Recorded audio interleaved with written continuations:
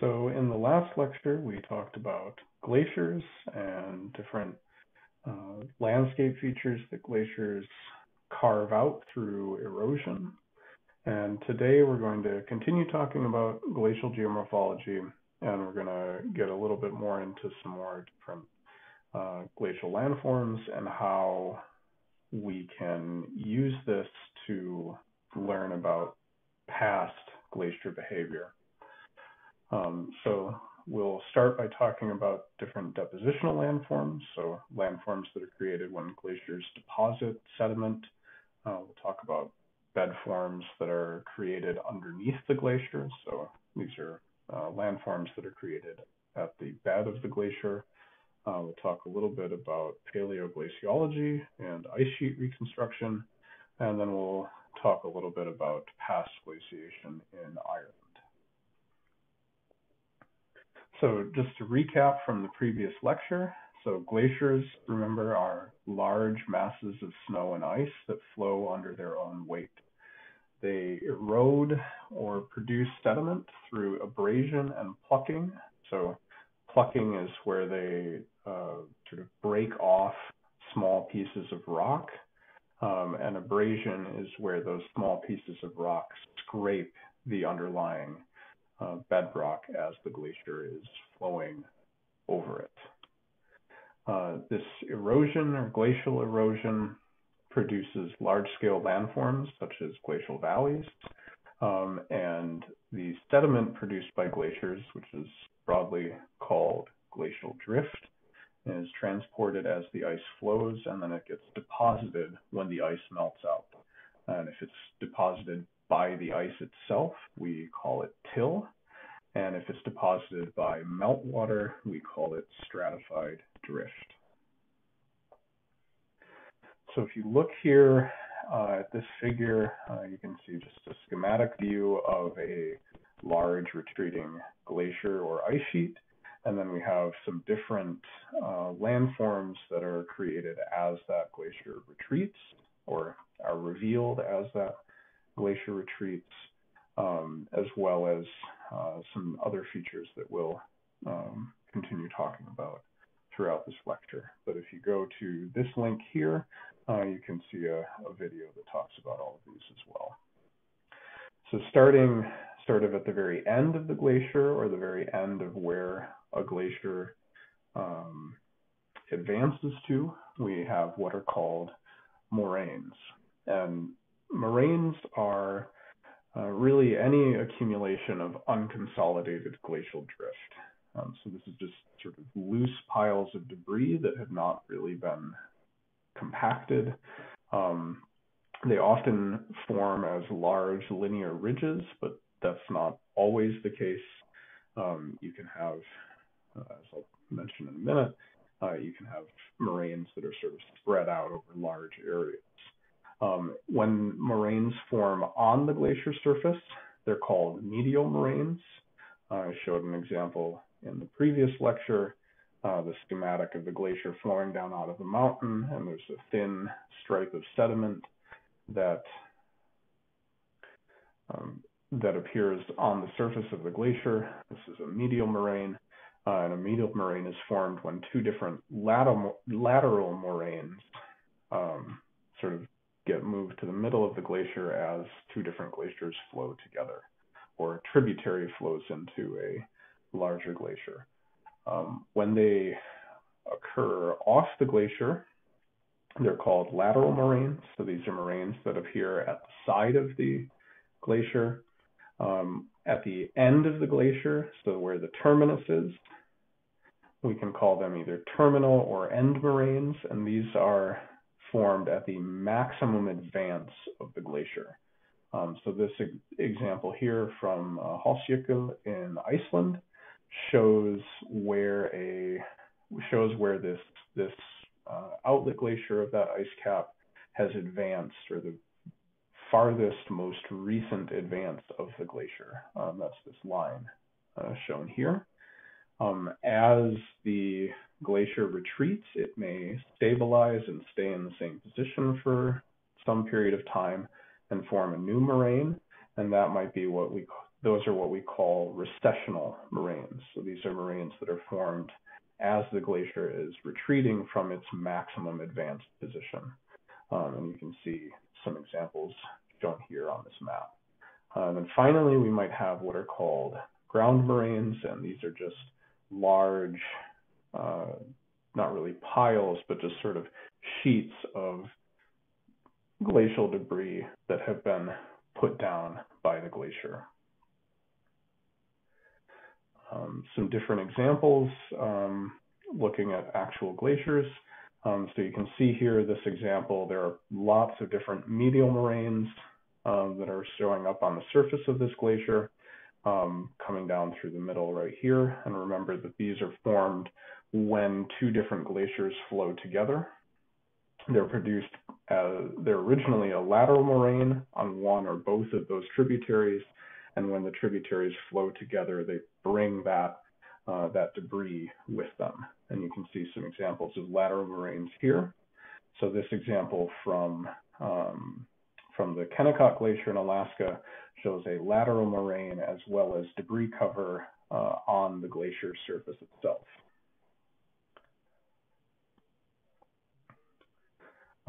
Past the terminus of the glacier, we can get what's called an outwash plain or a valley train. This is just the large plain in front of the glacier where we have usually meltwater streams forming. And we often see these forming as braided streams. So they're streams that have lots of sediment in them. They change course quite a lot, and they sort of spread out over a large area. Some different examples that you can see here on this slide. Here I just wanted to show another view of this and point out that you can also see plenty of glacier sediment in these lakes that have formed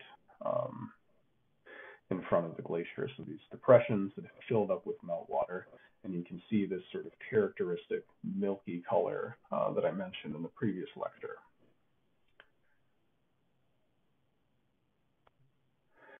Another glacier landform is what's called an esker.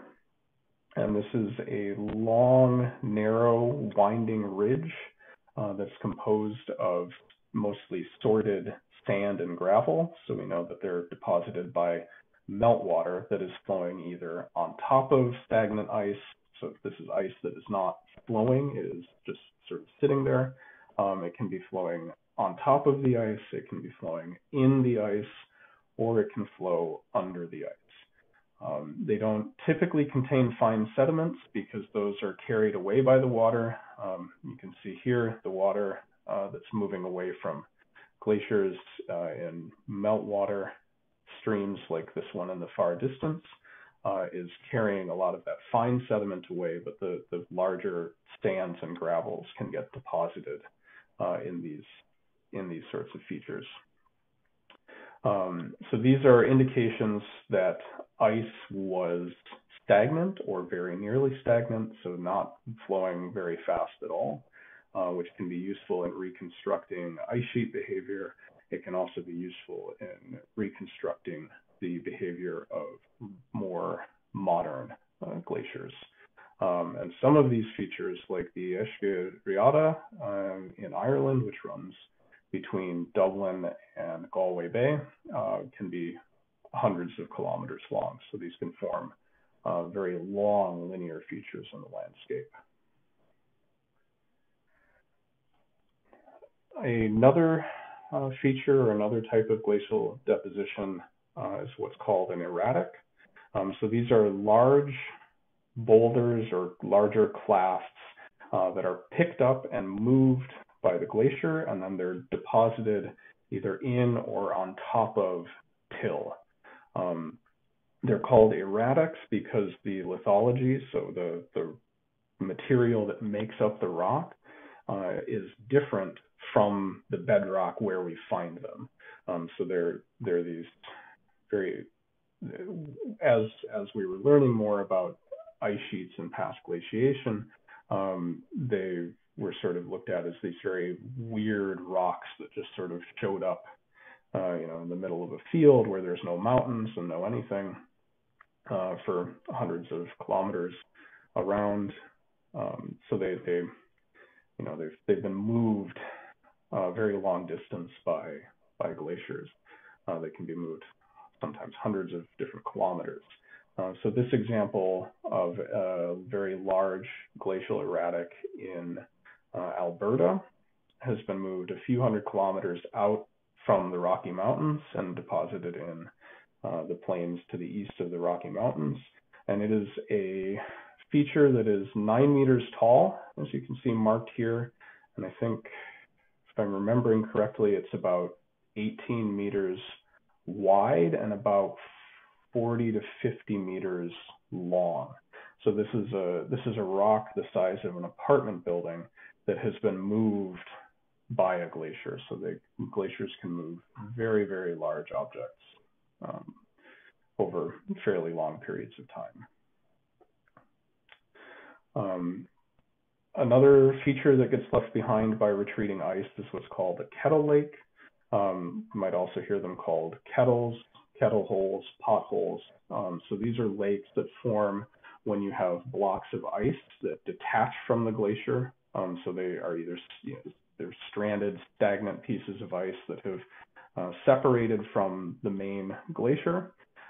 They're deposited in a layer of sediment or on top of a layer of sediment, and they fill in around with some more glacier sediment. When the ice melts, you then get a depression that forms in the sediment where this ice has been deposited, and over a period of time, because you have a depression and a fairly flat landscape, they can fill with water, forming a small lake. These are typically fairly small features, so less than a kilometer or two in diameter, and typically less than 10 meters deep, although they can be significantly larger than that. Another feature that forms sort of in conjunction with kettles is what's called a kame. This is a hill or a mound of stratified drift that has sort of an irregular shape, and it's formed by sediments that are deposited in meltwater. So it's meltwater that's flowing on top of the glacier or along the sides of the glacier, depositing sediment. And then when the glacier melts away, you have this sort of irregular shaped pile of sediment that's left behind. And like I said, these form in conjunction with kettle holes or kettle lakes, and so you often get in formerly glaciated environments, you get what's called a kame and kettle topography. So this is probably a good place to just take a pause, look back over some of the different slides, and then you can go ahead and continue the video after that. Okay, welcome back. So we've talked about the different landforms that can be created as they are deposited at the front or in front of glaciers as they're retreating. And we're going to move now to talk about bedforms or landforms that are formed underneath the glacier that are then revealed as the ice retreats. So these are called subglacial bedforms, and they can form either longitudinally, so in a direction that is aligned with the flow of the glacier, or they can form transversely, so where they're perpendicular or across the flow of the glacier. And these are accumulations of sediment. They form under active, so flowing ice. They're made by ice flowing over a layer of sediment or bedrock. We often classify them based on their size, based on how elongated they are, but they taken as a part of a whole, they reveal the flow patterns of ancient ice sheets. And we'll talk more about how we can try to interpret some of that further on in the lecture. In addition to telling us about past ice sheets, they can also tell us about the different processes that are ongoing underneath present-day ice sheets, so the ice sheets in Greenland and Antarctica, which is very important for understanding the long-term stability of those ice sheets. So the first feature that we'll talk about is what's called a flute. So these are landforms that are typically on the scale of tens of meters long, less than a meter high, and about a meter or so wide. So you can see this example here, these furrows, and then you see the fluted landform in the middle.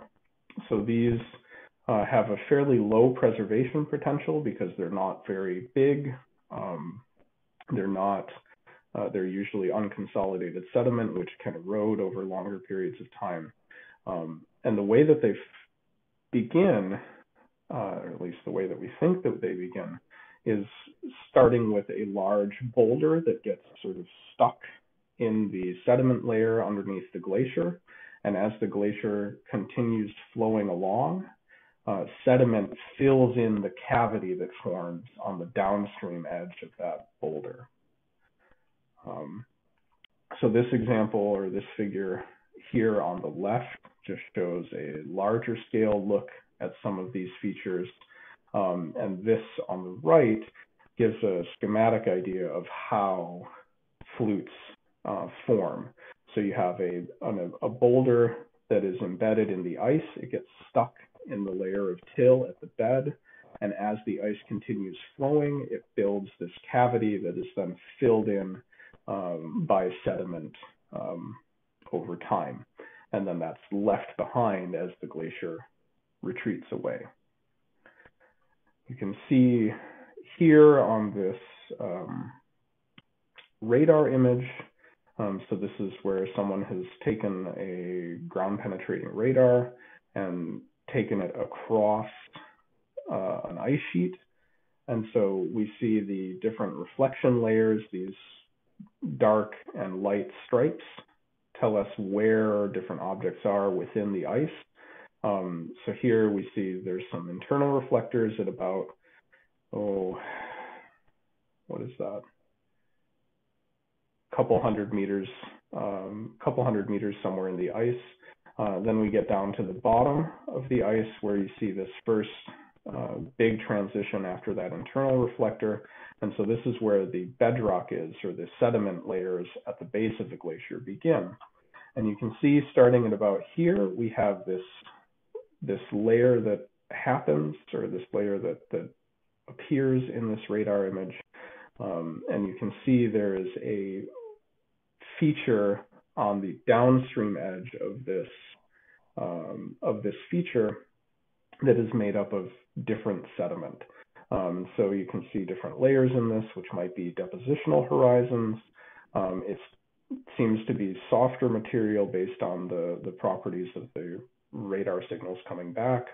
And so it looks like this is a flute sort of feature that is forming underneath the ice that we can actually see using ground penetrating radar, or ice penetrating radar in this case. Another important glacial feature that tells us about how ice sheets flow, or past ice sheets have flown, are what are called drumlins. And so drumlins are these sort of rounded hills. The classic shape of a drumlin looks sort of like if you turn a spoon over, or sometimes people talk about it like it's an egg buried in sand. And these form, or the classic shape that forms is where you have a short, steep stoss side to the drumlin. So again, this is the upstream side of the feature, and then a much longer tapered lee side of the feature. So again, this shows us the ice is flowing in this direction because this is the sort of shorter edge and this is the longer edge. They usually form in clusters, which are called drumlin fields. So typically, drumlins are composed of glacial drift. So again, this is clay, sand, gravel, all of the different components that we talked about in the previous lecture, and they seem to form in different ways. So some of them seem to form depositionally, where we have layers of sediment that are deposited at different times, and some of them seem to be formed erosionally, so where we have either a bedrock layer or some already existing sediment layer that is eroded away as a result of the movement of the ice. Others, as I said, are composed completely of bedrock. And these drumlins form somehow through the interaction of the ice and the sediment and water underneath the ice, but the exact formation mechanism is still unclear. Because they seem to form in different ways with different materials, it's very hard to come up with an explanation that covers all of those different processes.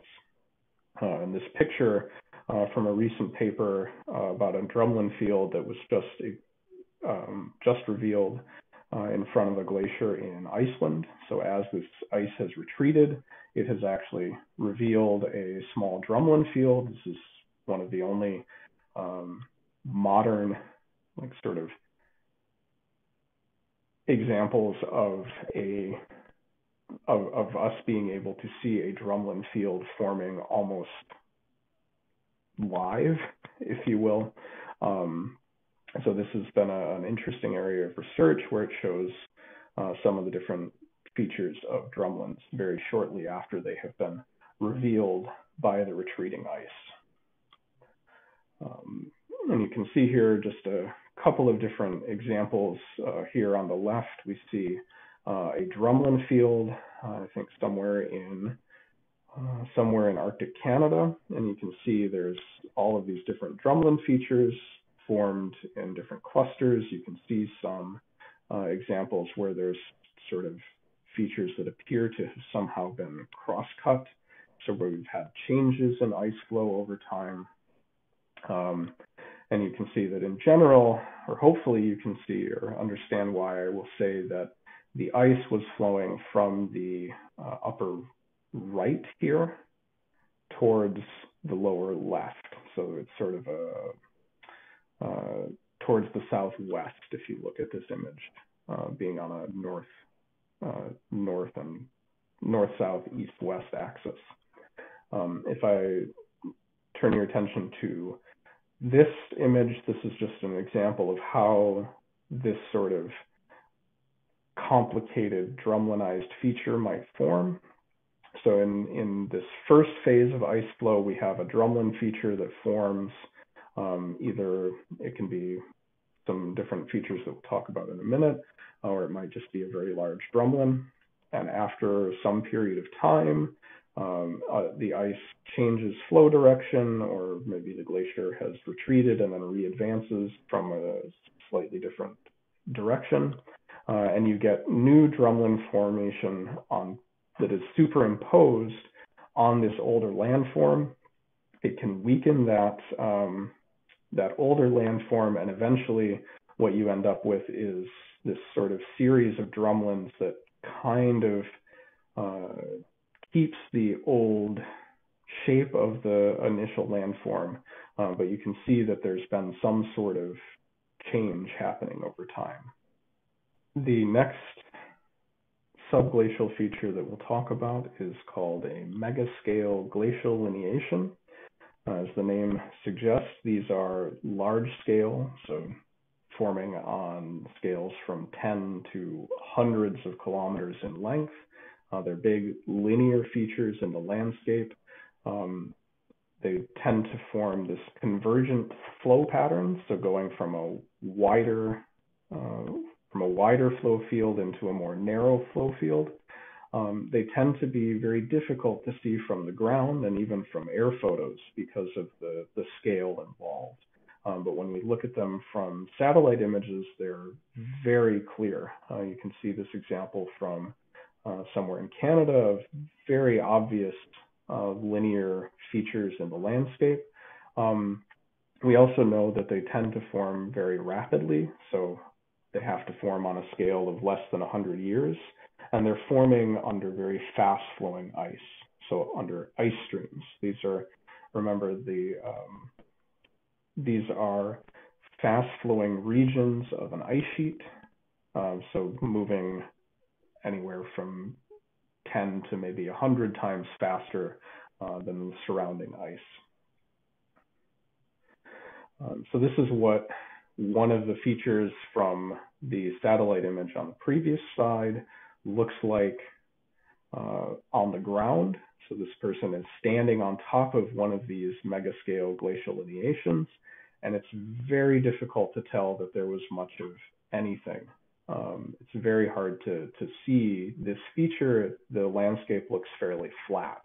And even as we go up into an airplane and look at some of these features, it's still fairly difficult to see and understand the scale of what it is that we're looking at.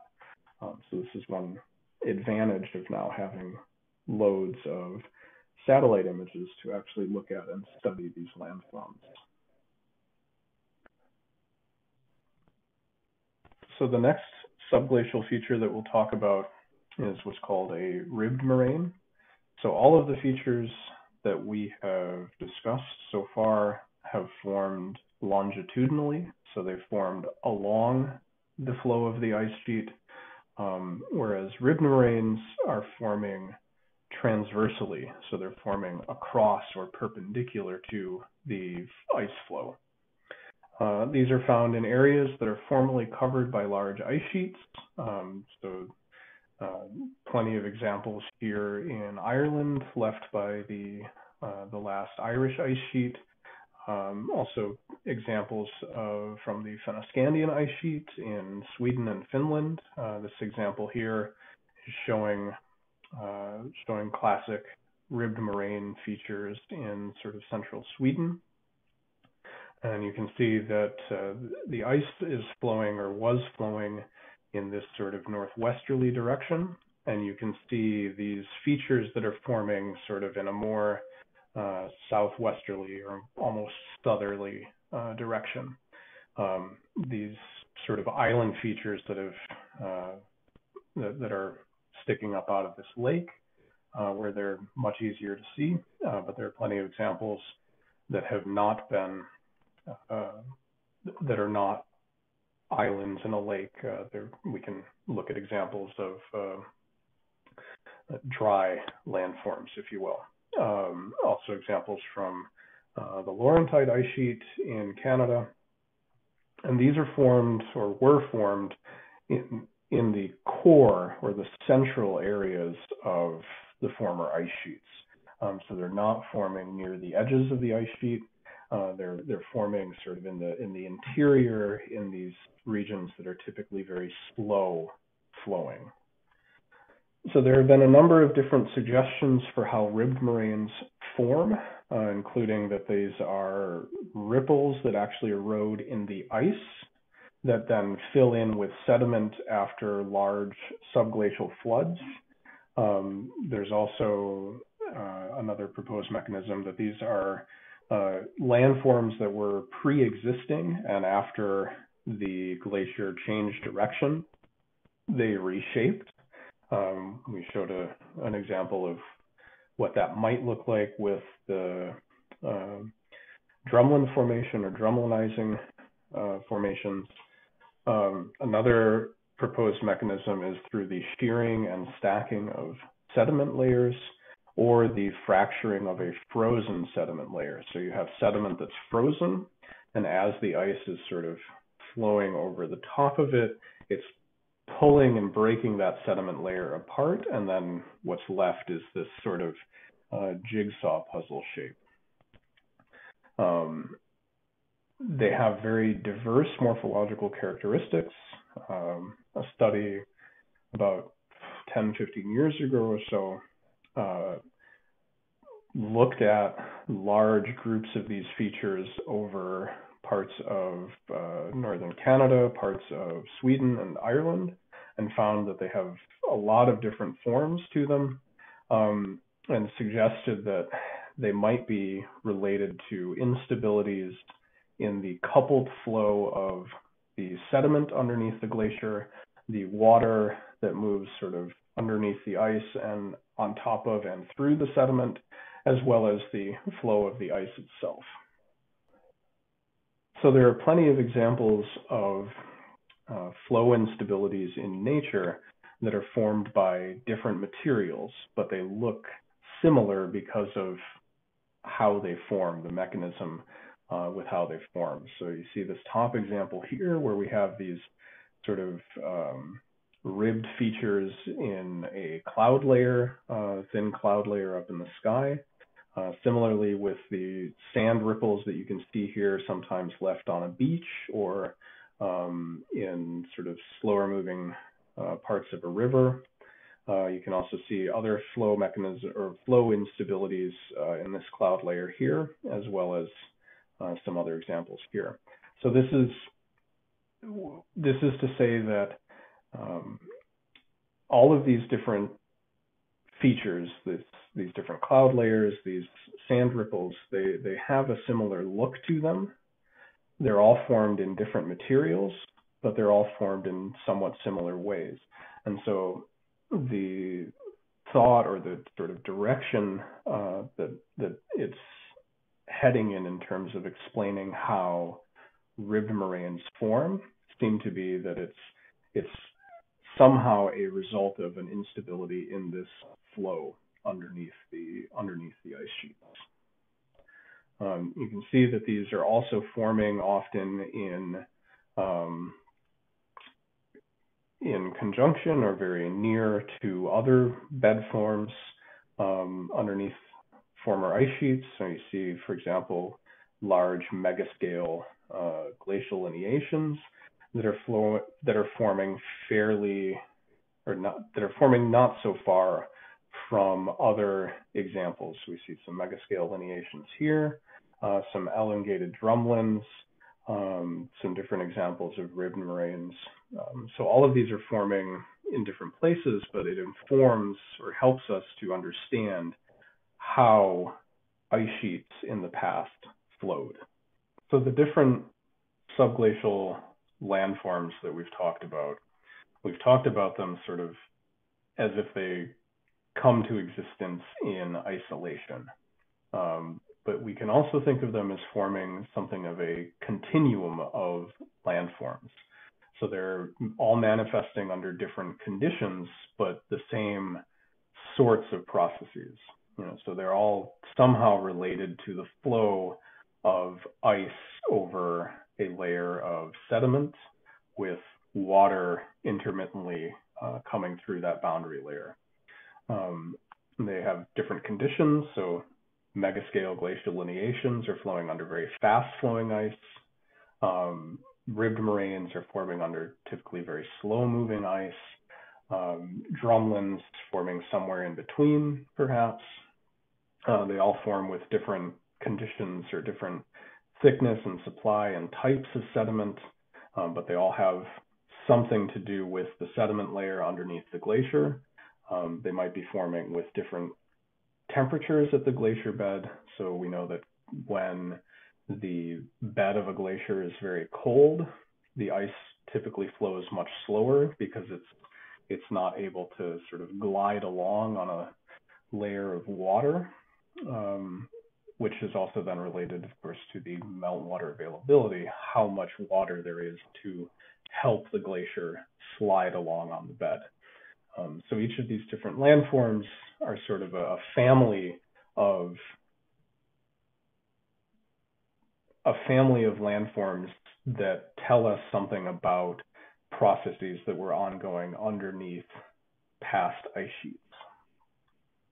So let's say that we want to reconstruct a past ice sheet extent and maybe the different flow regimes and look at how that ice sheet changed over a longer period of time. So the different steps that we might take is that we'd first actually have to map the different landforms that we see. So we'd look at, for example, different moraine features, end and or terminal and recessional moraines. We might look for megascale glacial lineations. We might look for drumlins and ribbed moraines and map all of these different things. We would then perhaps have to go out into the field, take some different samples, get the dating or the timing of these different features to some level of precision, so that we have some idea of how long it's been since they were exposed. And then based on our landform mapping and based on the samples that we've taken, we can interpret those different landforms, and then we're done, right? And of course, the real world is not ever so simple as all of that. So we'll just look at a couple of different examples from around Ireland to help us understand just how complicated all of this can be, but also give us some hope that there is a way to tease out this information as we're looking at it. So let's say we're looking here in the sort of north of Northern Ireland, near where we're sitting in Coleraine, and you see this map of different glacial geomorphological features. So I've circled here a drumlin field that's just to the sort of southeast of us here in Coleraine, as well as a limit of the ice, or a terminal moraine, which is also somewhere just south of us here in Coleraine. And so this is a hillshade of the SRTM DEM. So this is a way to look at the topography of the area. So if we're sitting here at the university, somewhere I think over about here or so, you can see Portrush up here. So there's a very large moraine feature here, as well as a large drumlin field that we can see that's formed sort of just to the east of that. And so that gives us some idea that, okay, at some point this was the edge of the glacier, and then we also have this formation of the drumlin fields. And this is fairly easy because there's only a couple of these features that we might have to look at. If we move to other parts of Ireland, it's going to get much, much more complicated. So this is now, again, the topography in a more central part of Ireland, and you can see all sorts of different features popping out of the landscape. We can see drumlins, we can see ribbed moraines, we can see drumlinized ribbed moraines. And so we have all of these different flow patterns that have overlapped with each other, that have cross-cut each other in very complicated ways. And you can see that in this figure as well, which shows you the direction of drumlins, these black lines. So the direction that drumlins are pointing, telling us the direction that the ice was flowing. You also have these ribbed moraine features that show up in the yellow here. And so what you can see, based both on this image and then also the actual geomorphological mapping, is that we have glacier flow that has come sort of in this direction, as well as glacier flow that has gone in sort of this direction and this direction. So there's different flow patterns that have happened over periods of time, and we might be able to use the sample dates to constrain those different flow patterns, but of course it gets rather complicated. Another thing that we can do is using glacial erratics. So this is an example from the south of Wales. I think Cardiff is somewhere around here. And these dashed lines are the paths that erratics, or different species of erratics, so different rock types, can be found in. And you can see this sort of general flow pattern of this large ice sheet that kind of came in from the north and west in the Irish Sea, and then flowed sort of around the southern edge of Wales at some point during the last ice age, as well as the movement of different glaciers in South Wales, which of course are changing over time. And you can see these erratic trails spread out over huge distances. So There's an example of an erratic here near Cardiff that is transported from somewhere in the far west of Wales. So it's gone at least 100 or so kilometers as the ice has moved it along. But we can date those rocks. We can try to understand how long it's been since they have been exposed and set down on the surface, and that gives us some information about when these different flow patterns were taking place. And so once we've managed to tease all of that together and put all of that together, we can start to look at some different models of how ice sheets flow over time. And we can use the dates and the extents that we have mapped to actually try to recreate some of these ice sheet extents. And so this example here is from a paper that used all of the information that they could find around Ireland, so all of the different glacial features, the different dates associated with those features, and tried to reconstruct the growth and then decay of the last Irish ice sheet. And so you see here this sort of building stage where we have potentially this ice sheet extending in from Scotland and the north of England, flowing over the Irish Sea and starting to flow in over top of Ireland. So this is starting at about 35,000 years ago.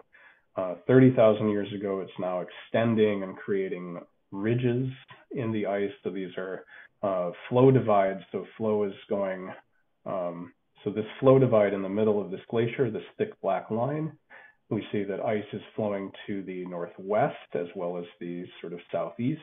So sort of away from this flow divide as the ice is extending out over the continental shelf. 28,000 years ago, it's expanded to cover almost the whole of Ireland, continues expanding until about 24,000 years ago, when it has reached almost entirely to the continental margin off the western shore of Ireland and further south into the Irish Sea, as well as potentially flowing in over southern England. And then starting somewhere maybe around 20,000 years ago, it started to shrink and sort of retreat from this maximum extent. And you can see what that progression looked like until about 16,000 years ago or so, when the ice sheet finally disappeared over Ireland. So that's it for the lecture on glacial geomorphology and subglacial bedforms. I have a few different things that I'd like you to have a look at here. First, you can look at the Brit Ice version 2 map at this address here. And that is a map of all of the different glacial landforms that have been mapped over the British Isles and over Ireland. It's a massive, massive undertaking. You saw an example of it on one of the slides where we were looking at how complicated the flow patterns may have been over Ireland. There's also two papers that came out about 10 years ago looking at reconstructing the past Irish ice sheet from all of the different bedforms that were mapped at the time. There's a YouTube video here that you can look at that talks more about Ice Age Britain, so focused more on Scotland and England, but still gives you an idea of the different landforms that are associated with glaciation. And then there's an excellent website here at antarcticglaciers.org, which will have lots of information about paleo ice sheets, including the last British-Irish ice sheet, the last Patagonian ice sheet, and so on. So I hope that this was an interesting lecture for you. And again, if you ever have questions or comments or concerns, please feel free to email me. Thanks. Bye.